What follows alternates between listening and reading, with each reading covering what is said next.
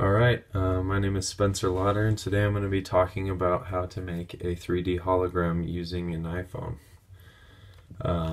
The science behind this is fairly simple. First, you need a piece of plastic that looks about like this.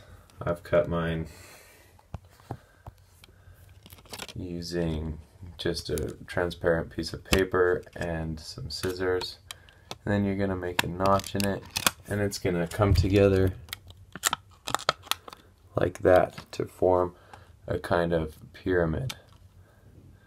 Now that you have that together, you're going to want to put it on a video. Mine is a 3D hologram video that I found from YouTube, and it's important that you have a video with a black space and then 4 different shapes on the screen. What this does is it allows it to reflect through each side of this pyramid to produce a reflection that, when it's combined together, will look as if an image is there.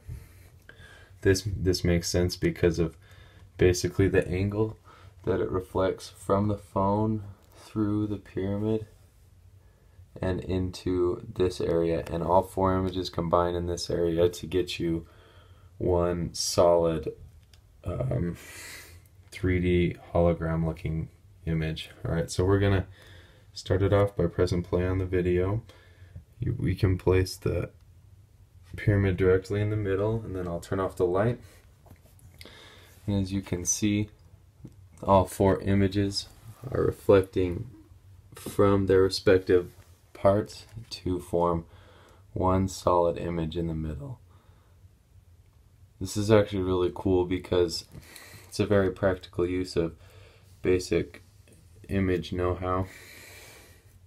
As you can see, if you move the camera along all 4 sides, the image remains 3D. So it doesn't have to be a specific side. That image is kind of dark.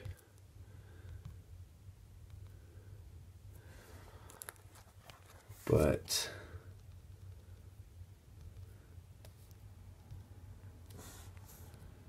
you get the general idea. I'm having trouble with the video quality. I'm going to up the brightness on the phone by doing that. I'll readjust the image, and now I can see it clearly again. Alright,